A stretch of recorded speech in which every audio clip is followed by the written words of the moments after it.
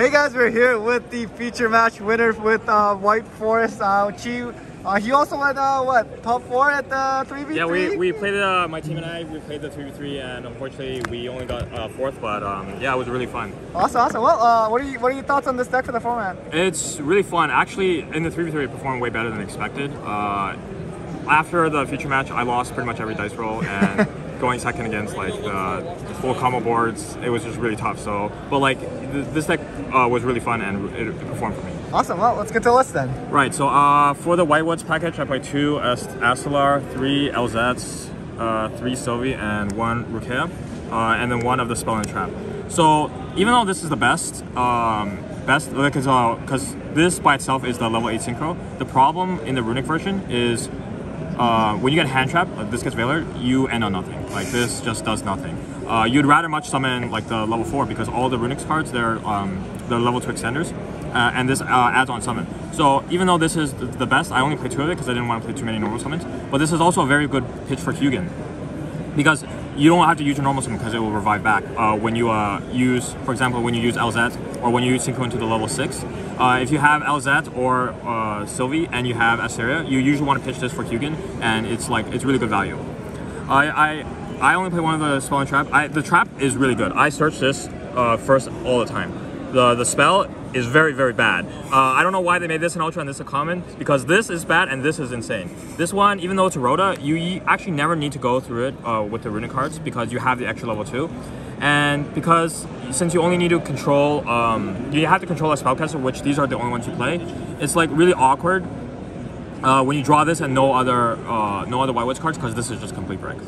I did think of playing more of the Archaea because the drawing is really, like, nice and Runick, and once you go through the first one and you reset it, since it's always negated, it's nice to have an extra one in deck, but it kind of does nothing by itself, so it's not one. So that's it for the White Forest cards. And for the Runick part of the engine, 2 Fountain, obvious. Like this is just like complete standard. 3 tip, 3 freezing, 3 flashing, 3 destruction, 3 slumber, and 1 and 1. Yeah, so 17 Runicks. There was enough space to fit 17, which is good. I sat out this pretty much every single time, and it was really, these were like amazing. The Runick cards, because they add level 2s, a lot of your quote-unquote not 1-card starters become like 1-card stars. Like for example, LZ and like and the Sylvie. The extra body does come in clutch a lot of times, and a lot of times since this deck has a completely free Tenpai matchup, because the only way they can out skill drain is because if they like Lightning Storm or something, and obviously you have Hugin to protect. Yeah, everyone knows these cards, so there's no point going in anymore. So that's it for the Runick engine. The rest is non-engine. Didn't have space for that many, and you kind of want to play like spells and traps because that's how like your engine works. So I played 2 Black Gold Laughs. This is like an insane pitch for Hugin for any of your cards. It actually didn't come up that, but it was like a little bit weird because like the first action you do is when you Hugin and you pitch this, going second, you can call one of the cards that that is a really big threat to your board. For example, you can call like Desiree. Desiree is a huge problem. Apple sometimes, but Apple's like not like that bad because of Flashing Fire and Freezing Curses. But SP is also like a huge problem. So this was really good.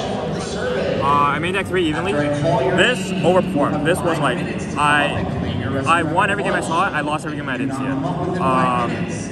But you don't need your first battle phase, and especially in game 1, no, they don't. If you're going second, they don't know what you're playing. They'll always call your bluff for evenly, and there's so many like yes, there are Desiree and there's like Omni Negatives in the format, but this pairs with so much of the Runick cards. For example, if you're going against a Desiree, you have 3 tip and 3 destruction to destroy the targeted thing, the sequentia, and that's how you can get your evenly 12. Evenly came in so clutch. And then the rest of the stuff is the 1 Valor, and so this actually won me my first game in the feature match. Was really happy. I only play 1 of it because it's searchable off of Arciela, and the whole point is that there are some times where like for example, if they draw phase your imperm your level 8 synchro, there's no point summoning the Book of Moon synchro, right? So I will sometimes summon this one, and this can add Valor, so that's the extra interruption. that gets me a little bit of value.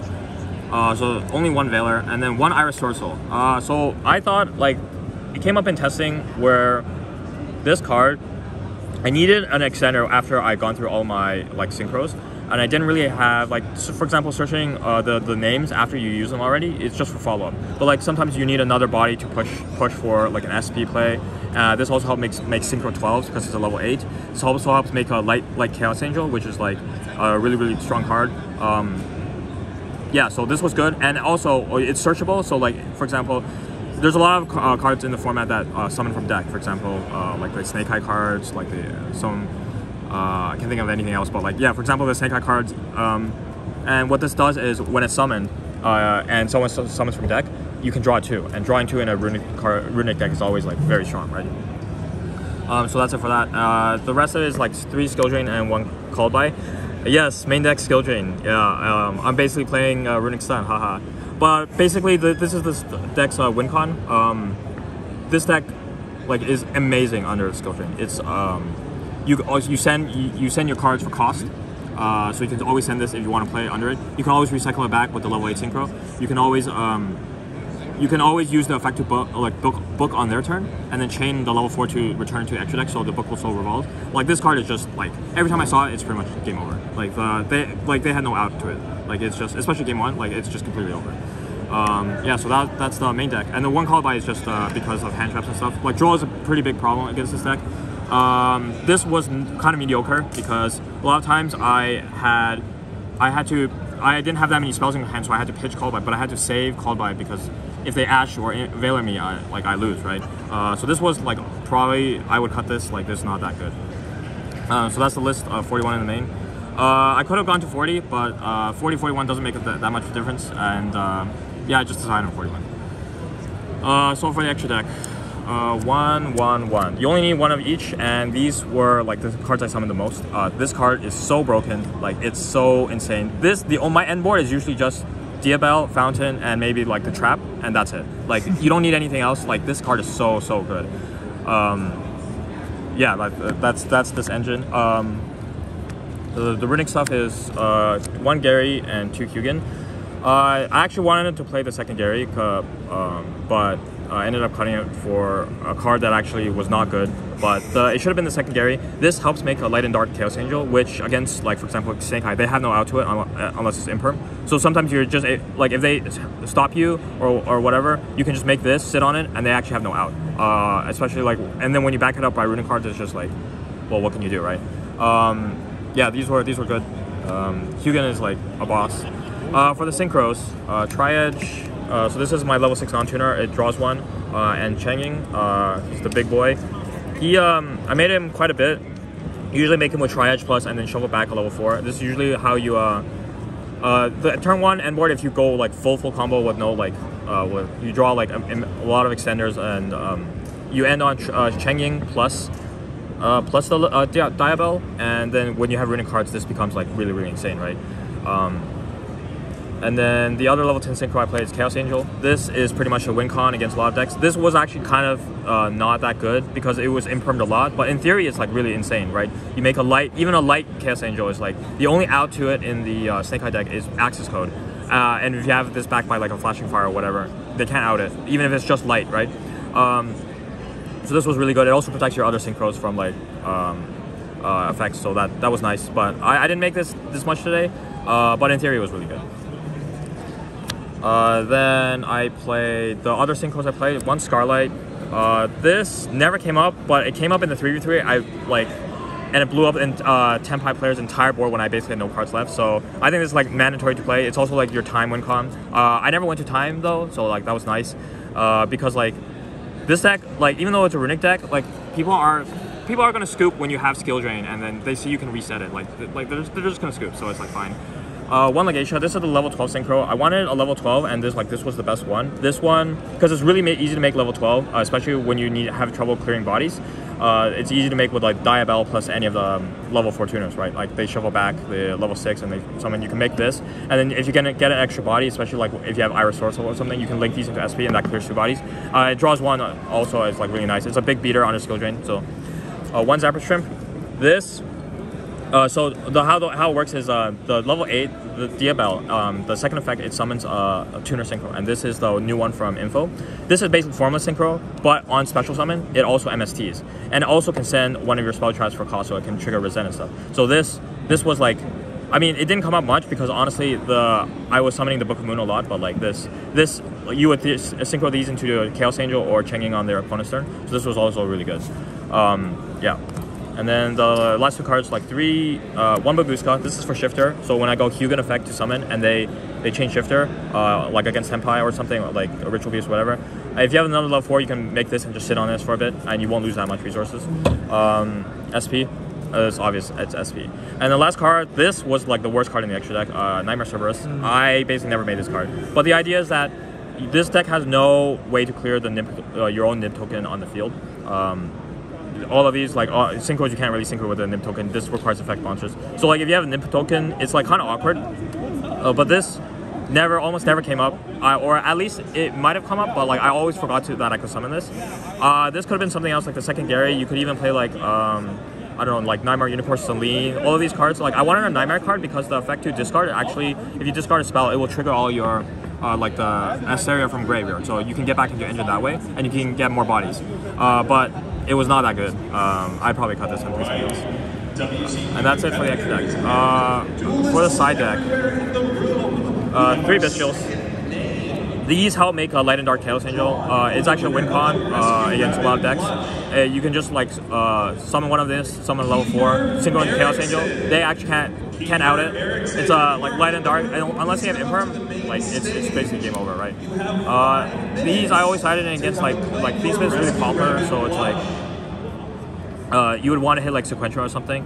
But honestly, I never really drew these, so I can't really comment on how great they were. In theory, they're good though. Also, one more cool thing is that if they Flambert, you open Jerusalem and they Flambert your Jerusalem into a spell trap zone, it becomes a spell and you can pitch it for cost for one of your White Woods cards, and you get the effect to send because it's sent from field to graveyard, so that's really nice. That came up once actually. Triple Phantasme.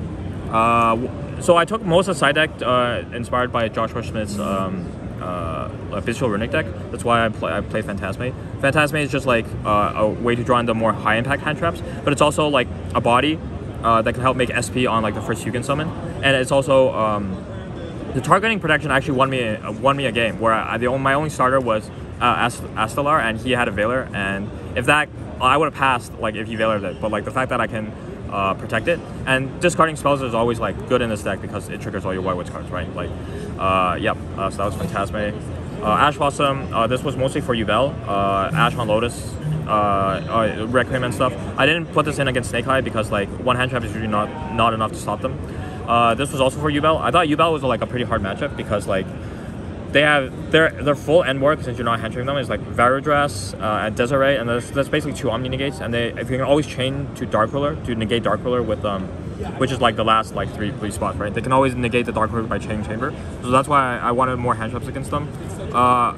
Never really saw it because like the only Yubel player I saw when I had Droll, the first thing he did was make Phantom and Yubel, so I'm like, okay, sure, whatever. And the last card was Dark Ruler. This was really good. It probably would have won me the 3v3 if he didn't draw Judgment off Wanted and then negate Dark Ruler. So yeah, this was really good. And that's it for the side deck.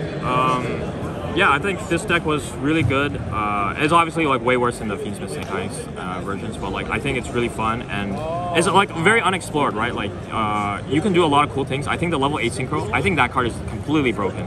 It's like adding a spell trap from Grave is just so strong, and it's like the White Woods package is a really small package in the extra deck too, so you don't need to play like that many. You can just play more generic stuff, right? And I think that's it for the profile. Awesome. Well, any last shoutouts? Yeah, shoutouts to my 3v3 team, Matthew Team Jacob and Cheddar. The real winner of this event. Shout out to all my friends that I came here with. Hi guys. And shout out to you, James. Appreciate you a lot for doing this. Awesome. Thank you. Yep.